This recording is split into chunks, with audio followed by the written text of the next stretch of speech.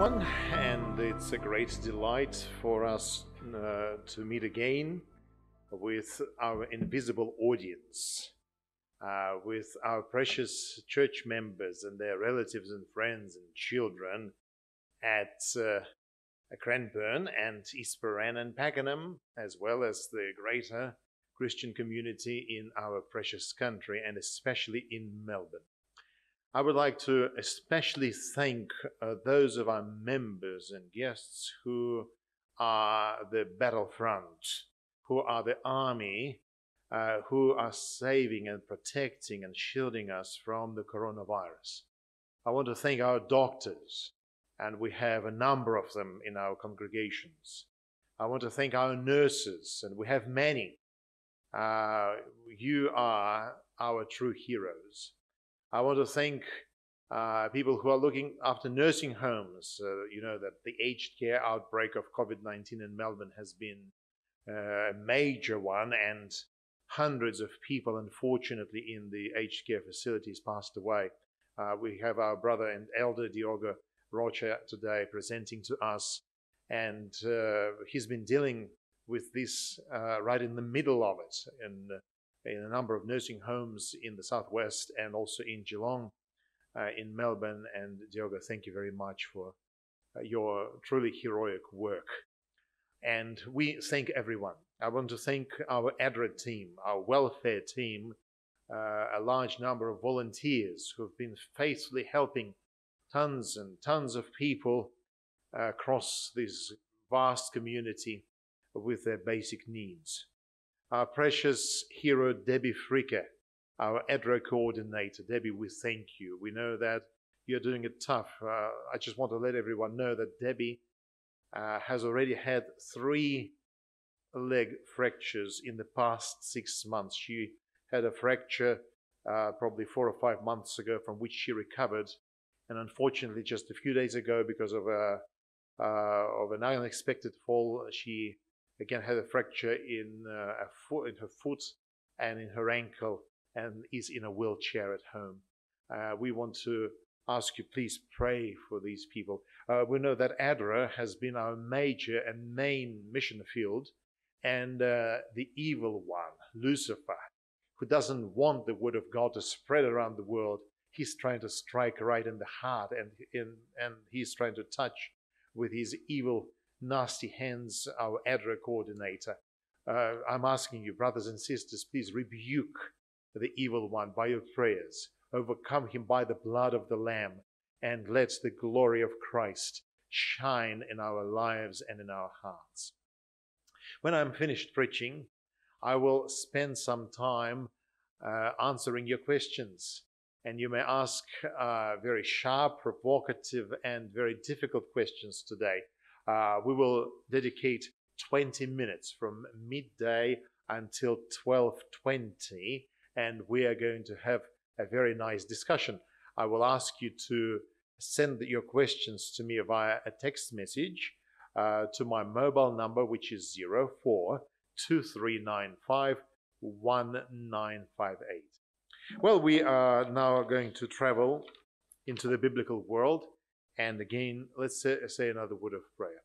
Father in heaven, we're praying for the country of Australia and our sister country of New Zealand, that you will destroy the coronavirus in these lands as well as the rest of the world.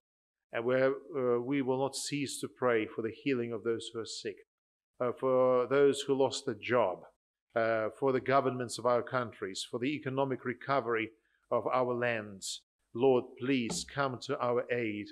We need you. But most of all, we need the gospel to go around the world and finish its proclamation. And we are desperate to see the reality of the second coming of Jesus. In his name we pray. Amen.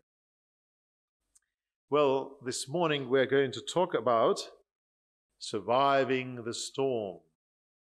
We're going to go to the Gospel of Mark. It's a very vibrant gospel. Unlike Matthew of 28 chapters and Luke, the Gospel of 24 chapters, and the great Gospel of John, 21 chapters, the Gospel of Mark is the shortest. And the authorship of this Gospel is attributed to Peter. one of the first leaders of the early church. And we know that the gospel is short, but it has a lot of charisma in it, a lot of character. You can see Peter's personality, who is moving, who is on the go, who is there to proclaim the good news to the population in Rome. And it is for this reason that in the Gospel of Mark, you find a lot of translations of Hebrew phrases so that the Roman audience could understand what it all means, what Jesus said when he said, Talitha kumi, little girl, I tell you, rise. Or Eloi, Eloi, lama sabachthani, which is, my God, why hast thou forsaken me? Well, today we're going to look at a paragraph in Luke chapter 4, verses 35 to 41. On the same day, when evening had come, he said to them, let us cross over to the other side. Now, when they had left the multitude, they took him along in the boat as he was. And other little boats were also with him.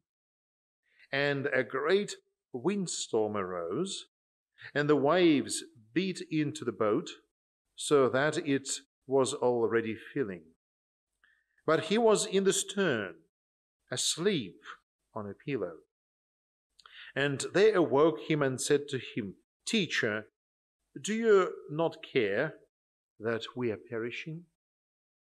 Then he arose and rebuked the wind and said to the sea, Peace, be still. And the wind ceased, and there was a great calm. But he said to them, Why are you so fearful? How is it that you have no faith? And they feared exceedingly and said to one another, Who can this be, that even the wind and the sea obey him? So this is the text we're going to explore. And gentlemen, if you don't mind turning on my blue microphone, I'm going to draw some things on the whiteboard. By the way, I would like to wholeheartedly thank our audiovisual team, Graham Willen and Paul Butov. Thank you, gentlemen, for making this provision for the whole church to watch our services in the past 6 months. So here we are. This is the edge of the Mediterranean Sea, the eastern shores. And between the shore of the Mediterranean, there is the great river Jordan. It outlets into what we call the Dead Sea. And the Dead Sea is the area where we believe Sodom and Gomorrah were located. In the north, the river Jordan goes out of the Lake of Galilee, or in biblical times it was called the Sea of Galilee. It's a large lake. I've been to this lake for the first time in 1997. It was March, it was the rain season, and our group of pastors and our tour guide, we took to this lake. Nice day, clear skies, and of course we wanted to go and actually swim in the lake. When we dove in, I realized that the lake was as cold as Lake Baikal in Siberia. It was freezing. I swam for a minute and then I jumped back on the shore, and then I said, well, I have to go there 3 times because God likes number 3. So I went the second time, maybe for another minute, then the third time for another minute, and that was it. The water was very cold. Generally speaking, throughout the year, the Lake of Galilee is fairly cold. And only in good summertime in Israel, when it's very, very hot, you can go and swim there very safely. So here we are on the Lake of Galilee. And it is in the radius of about 10 kilometers around Lake Galilee, that you find most of the events of the Gospels. You find Jesus everywhere. You find him in the Decapolis, which is an area of 10 cities. You find him in the city of Jerusalem. You find him born south of Jerusalem in the city of Bethlehem. You find him in the Judean desert. However, most of the events, his healings, miracles, his preaching, the Sermon on the Mount, you find all of those things in Galilee. This was the birthplace of the teaching of Jesus. His parables were recorded here. Many other things. Well, it is here that Jesus spends the whole day teaching a large multitude of people. And you see that he's there on the boat, and there are many other boats, because in those days they did not have the power amplifying systems. Jesus had to speak out loud. He had sometimes to cry and yell when it was windy, and he had to beat all other noises because people came with their families, little children. I don't think those kids were always noiseless. Yet the crowd was excited about the teaching of Christ. And on that day when evening had come, he said to them, let's cross over to the other side.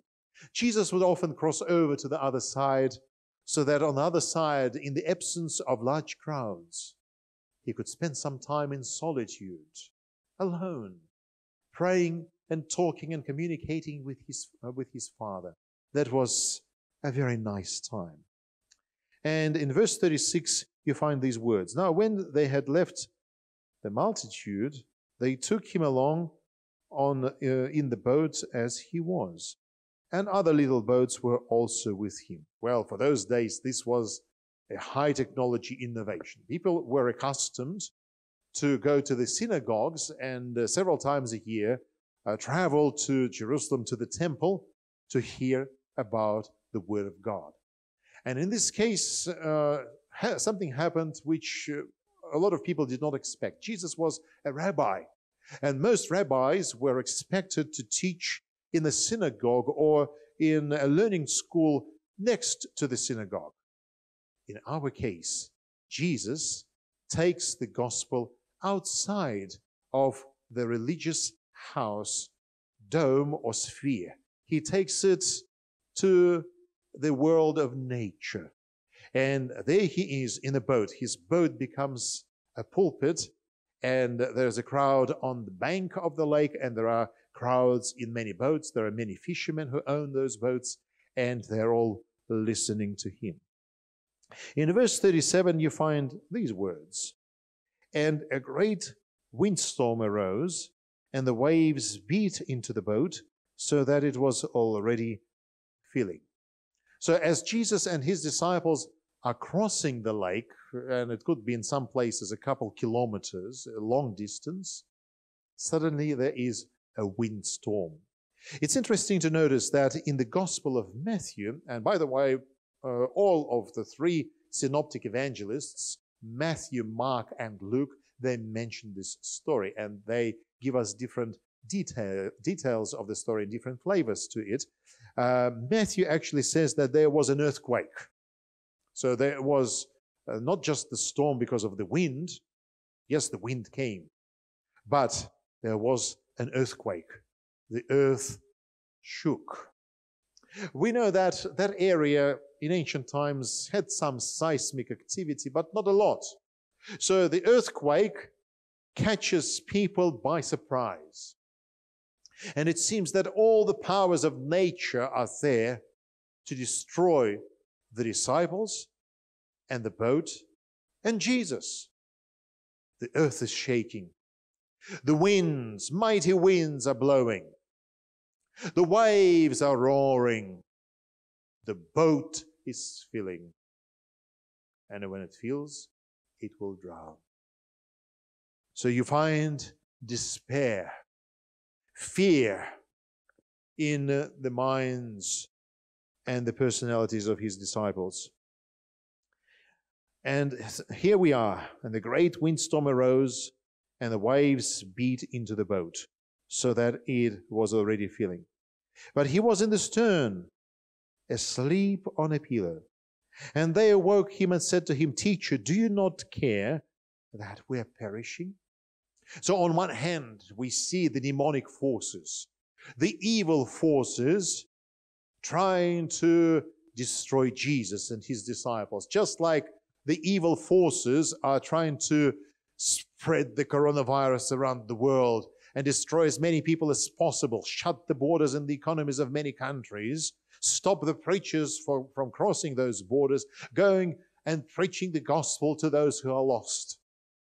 We know that throughout history, in the course of the great controversy, the evil forces of Lucifer have been trying to stop the preaching of the word. On multiple occasions, Lucifer was trying to drown Jesus, and Jesus is here asleep. Maybe this is his chance. Maybe this is the golden opportunity to destroy Jesus as well as his disciples, to drown everything so that people on the shore will just forget in a time, and that will be it. Besides Calvary, besides the crucifixion, you find many occasions when Jesus and his disciples were on the brink of disaster, seconds to perishing. And the disciples, as you and I see, they are appealing to Jesus. In Mark, they're calling him teacher, rabbi in ancient Hebrew language. Luke tells us, as he describes this, that they were calling him master. Master. Matthew says, Lord. So the fact that the different gospel writers record different titles and names by which the disciples were calling Jesus. Some said teacher, others said master, others said Lord. It means that they're very desperate. They're very desperate. They're calling him all the great names that he deserves in order to wake him up. Just think about the disciples. The vast majority of them were fishermen and spent most of their lives on the Lake of Galilee. Many of them were fishing. Their fathers were fishing. Their grandfathers were fishing. And as we know, fishermen are tough people. They're tough and rough. They're not afraid of storms and waves. They're good swimmers. And they are used to any kind of calamity. So obviously, from the context here, we realize that the disaster they were facing surpassed anything they could dream of or imagine. It was a life-threatening situation when even the most experienced swimmers realized they're up to be dead very, very soon. And here we are, when all the professionalism has failed, when all the experience of the people of the great waters have failed, and they are pleading and begging for salvation. And in verse 39, you and I find these words. Then he arose and rebuked the wind and said to the sea, Peace, be still. And the wind ceased, and there was a great calm. Jesus wakes up, and he's there on the stern. He's in the what we would call a VIP section. And he is so tired. Why is he asleep as they're crossing the lake? Why is he asleep even when there's so much turbulence? Well, he is tired. Jesus is exhausted.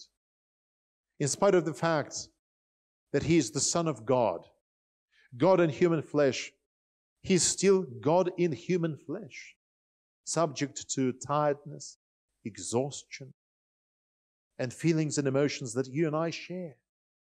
He is there just like you and me. And then he says, peace. In Hebrew language, shalom, peace, be still. This beautiful word you find throughout many biblical passages. Even today in the Jewish tradition, it's one of the most favorite words amongst the Jewish people. When they greet each other in the streets of modern Israel, they tell each other, shalom, peace. They were desperate to have peace for so many years.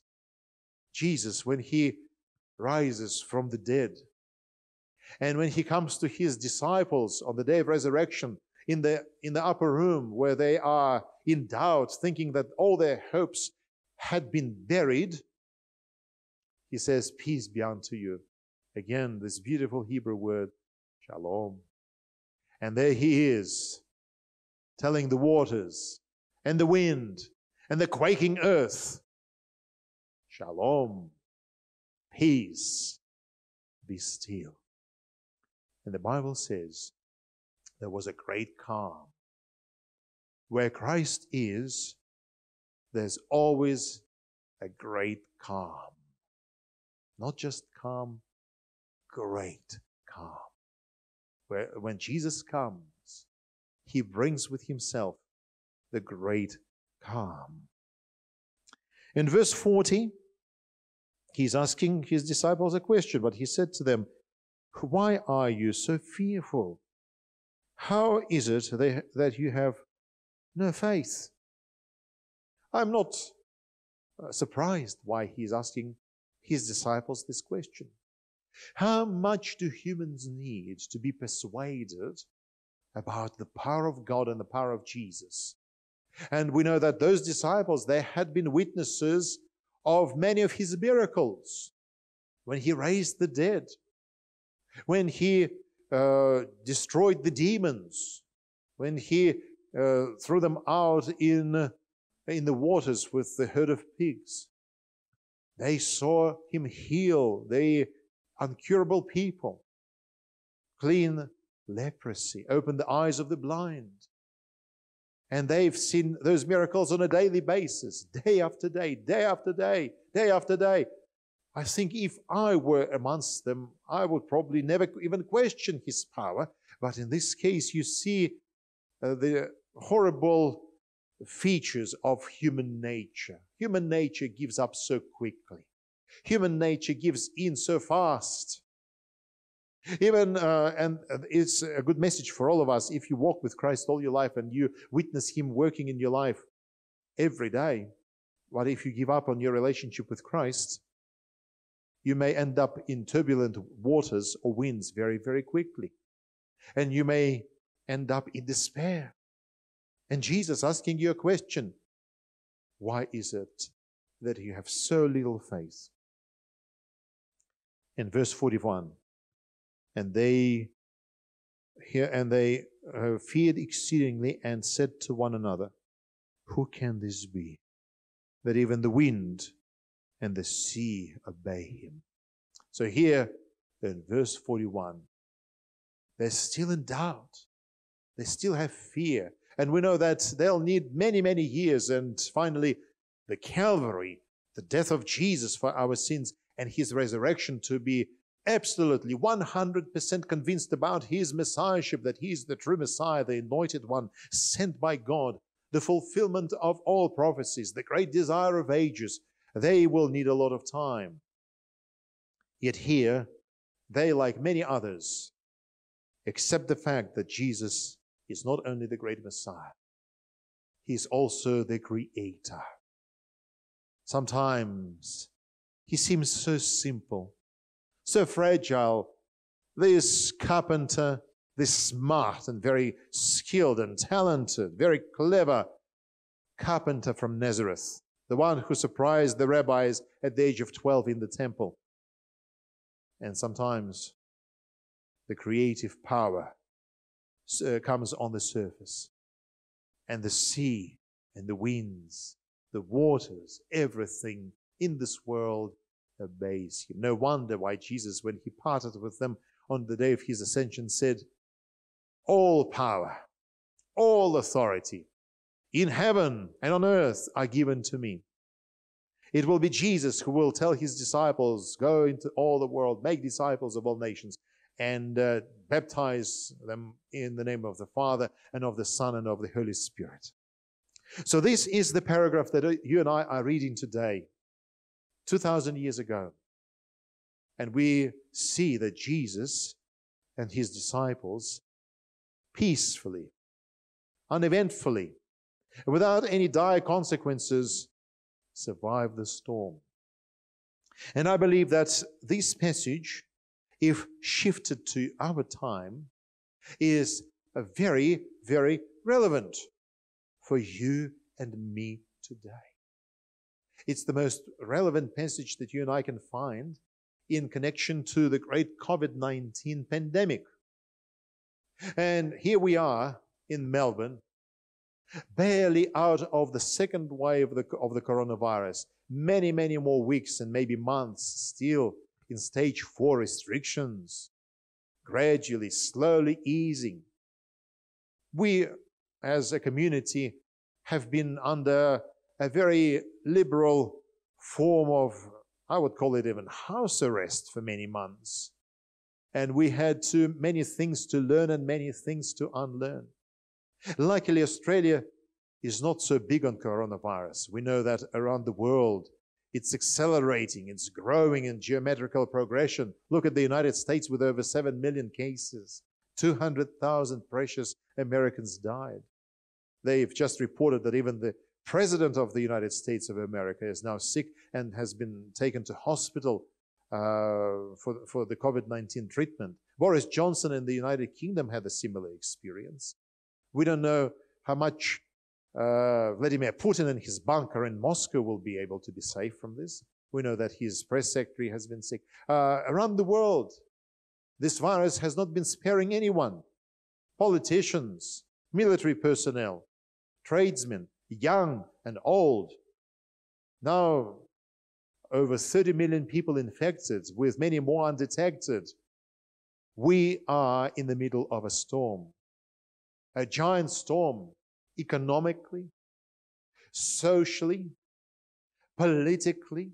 We know that a lot of countries today are in a conflict with each other. We know that racism is back. We know that nationalism is back around the world. The world is in turmoil. The world is in the storm. And you and I have this clear message. The only one who can calm the storm, when it will be great calm, is Jesus Christ. No contact tracing, however good it is, will solve the problem. No masks will be able to solve the problem. They'll probably give us 60 to 70% safety chance of not contracting the coronavirus. We know that all human efforts around the world will do their best to stop the pandemic. The scientists are testing and testing and testing, digging into, not leaving their microscopes, inspections, experiments around the world to find this magic vaccine which would help us create a population shield against the coronavirus. But again, ultimately, at the end of the day, it's only Jesus Christ who can help you and I survive this storm. Just think of the times in your life's experience when you were in the middle of the storm and Christ comes and helps you survive the storm. I remember, like in 2006, I was invited to travel to India with an American-Australian team. At that time, I and my family lived in Russia, and I worked as a church pastor, and my wife was working as the union evangelist. And I went to India for the first time. It was a remarkable experience. When we landed in Hyderabad and I got out of the plane, and for the first time in my life I felt how difficult it is to breathe in India because of the tropical climate and the high humidity. For me, a Siberian by birth who is so used to cold weather, India was at first a weather shock, a nature shock. And then we traveled from Hyderabad to Visakhapatnam, and I had to preach in one village area, and about probably 70 kilometers south of Visakhapatnam. We took 11 villages, and there we were preaching to those people and teaching the gospel. In the mornings, we would visit people from door to door, from home to home. In the evenings, 11 or 12 trucks would bring over 1,000 people to our meetings, and we would keep preaching and teaching, believing that the great work of Christ would advance all over India, and this amazing land would receive Jesus. Well, the storms came in about a week and a half. There was an organization in India called Vishwa Hindu Parishad, VHP, which exists for the sole purpose of preventing India from becoming Christian. It's an organization which will go to the governments, negotiate so that Christian missionaries would not get permissions to run their meetings and preach. And in some cases, some extremists would even kill Christians. So there was this organization which went to the local government, and there were threats. We had to take off all the symbols and all the posters. We had to take all the signage from our cars because we were told that we were not safe. It was around the same time that I received a call from my wife, Helena, and she was in the Ural Mountains running evangelistic meetings in two cities, Novotroitsk and Orsk. And in Novotroitsk, where she had a good crowd of people, about 300 people coming regularly to a rented cinema, that evening when she was about to preach about Christ in prophecy, it's Helen's most favorite topic, Christ in prophecy, there was a fire inside the cinema. No one has ever found the reason, but the hall was set on fire. Luckily, the fire department was not far, and the firefighters rushed quickly and extinguished the flames. But can you imagine that evening? The hall is flooded with water because the firefighters probably used a couple big cisterns, 2 full fire trucks, put water into the hall, and the hall is like a swimming pool. The water is up to your knees. And outside, it's cold. It's about 25 degrees below zero outside. It's winter time. And the Ural Mountains, it's very cold, just like Siberia. And that evening, the little team of Helen arrives there. They look around and they're asking a question, what shall we do? Because they turned off the heating system in the hall for the duration of the fire extinguishing, and so the hall is cold. There's water everywhere. It's impossible to walk around. And the little team decided, whatever happens, we're going to preach because the people will come. The people did not know that there was a fire, and there's still smoke in the building, this horrible smell of burnt furniture, burnt walls, panels. And the local pastor said, let's put a table right there in front of the stage, and let's put Helen on top of the table so that she will not have her feet wet, and we will make sure that people, when they get on their seats, that they raise their legs on top, and somehow the audience will be able to listen until the water is drained by tomorrow. So in the evening, the audience started arriving. At first, as people entered, the building is full of smoke. There has just been fire. And as they enter, they are advised to walk on wood boards and bricks leading to their seats, and they're suggested that they will raise their feet high and sometimes put them on the seats in front of them. So they were all sitting as if they were at a party. Helen was placed there on the table, and in the middle of that smoke, in such horrible post-fire conditions, she preached to them that Christ is the Lord, and all prophecies were fulfilled in his life. If I were amongst those people, I would think if I were to come the next day, because the hall looked ugly. It was burnt through. Would you come back? Well, the people kept coming back. And at the end of that program, 67 precious souls were baptized. It was the miracle of miracles. In spite of all the hardships, people gave their lives to Christ. Back in India, I was about to leave because we were told to leave early. And we managed to have our baptisms. And in the area where I was preaching in the villages, every day the local pastor went to the waters to baptize people. And as I left, 1,000 305 souls were baptized in those 11 villages, and a number of new churches were planted. The Lord is good to us. There was a storm, but the Lord was kind. Let me share with you just another little story of what happened to us on one night when I was to preach about baptism. So there we are, driving to our venue, about 70 kilometers from where we lived. And as we arrive at our playground where we put chairs and carpets and the stage, I see that a group of our Indian friends are doing something around the big tractor. And the tractor was our generator of power. We had a big tractor engine which we used to generate electricity and power the microphones, the floodlights, because in the evening in India it's very, very dark, especially in the village areas.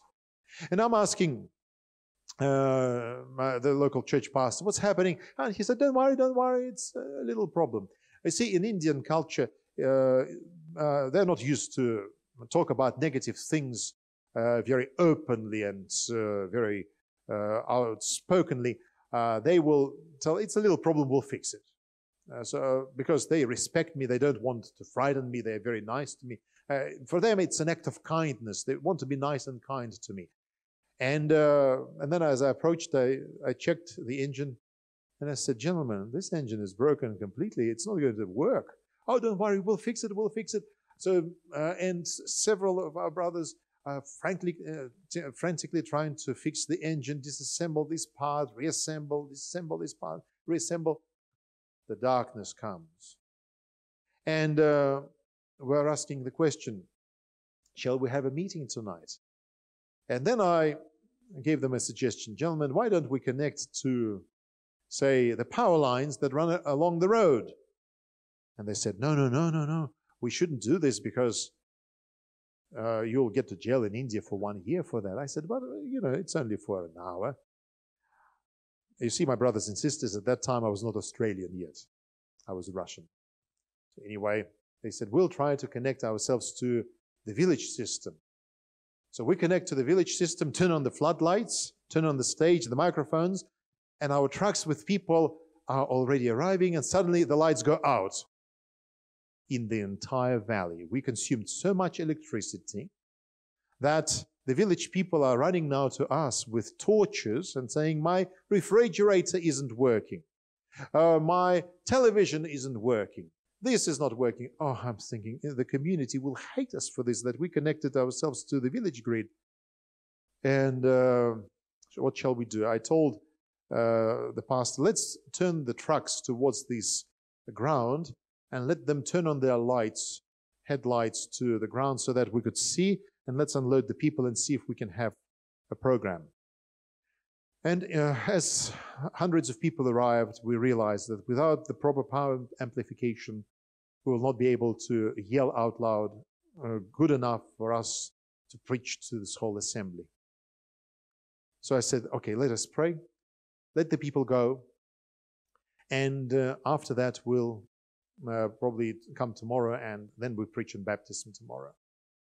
And then the Indian pastors approached me and they said, Vadim, God will not lose in India. Just keep praying. Don't worry, we'll have a meeting. Everything will be all right. I said, but look, there's no light. We tried to fix the tractor engine. We failed. We connected ourselves to the village grid, and we blew up the fuse for the whole village. The village will hate us tomorrow. And they said, well, Vadim, just keep believing. Believe the Lord is in charge. God, you see, you're preaching on baptism tonight. And the evil one doesn't want these people to hear about baptism because he doesn't want them to be baptized. For this reason, we're out of electricity. I must confess, my brothers and sisters, I had little faith at that time. I said, well, I don't know how God is going to win, but let the people back on the trucks and let them go.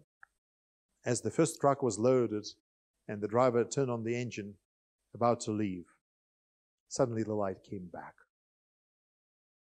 I don't know how they managed to fix the grid.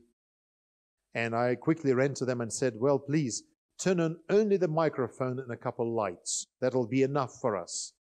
And the video projector so that we could project the slides on the screen. Don't turn on anything. Don't turn on the big floodlights. They consume too much electricity.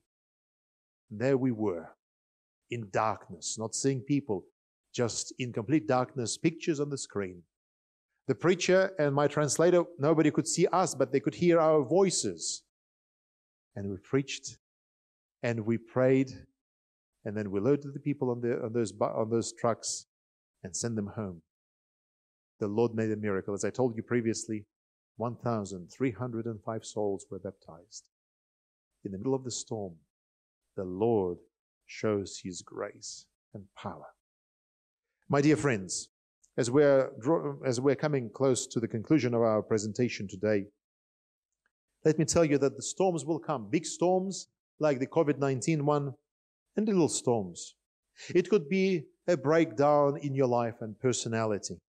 We know that today there's a huge demand on counseling and psychological help in our community because we're so unused to these calamities. Maybe, my friend, you're having a storm in your family. And we know that through the lockdown, family violence rose. And in many countries, they report the very high divorce rate. Maybe, my friend, your family is about to break up. Or it is possible that you're going through bereavement and you lost a loved one recently. And because of all the lockdowns, you couldn't even properly bury him because you couldn't invite anyone. Maybe you lost a job. It's a big thing today. You could have lost hours. You are on partial pay. You're thinking, how will I pay my loan, my mortgage tomorrow? What shall I feed my children with? What about school? My kids go to a Christian school and I just can't pay the fees. Or maybe you are going through persecution for faith. We could list many more storms. Well, what shall we do then? Well, this is the message from the story from the Gospel of Mark. First of all, stay in the boat. Don't leave the boat. Don't jump out of the boat. It's more dangerous out there. You may think the boat is about to sink. Don't worry, because in the boat you have Jesus in the stern.